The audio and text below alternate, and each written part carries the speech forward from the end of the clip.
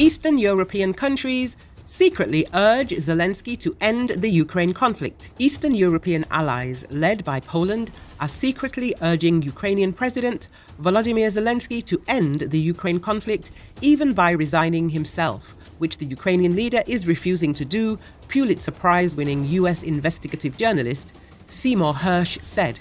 This group is led by Poland, whose leadership no longer fears the Russian army because its performance in Ukraine has left the glow of its success at Stalingrad during the Second World War in tatters. It has been quietly urging Zelensky to find a way to end the war, even by resigning himself, if necessary, and to allow the process of rebuilding his nation to get underway.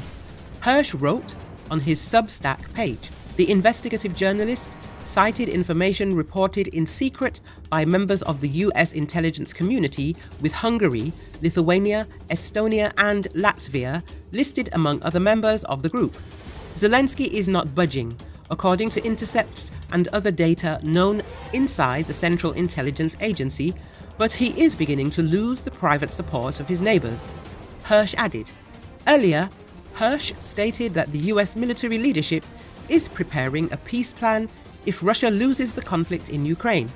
He also said in his blog that the Ukrainian army buys weapons through frontline foreign organizations and that President Zelensky and his entourage embezzled at least $400 million in 2022.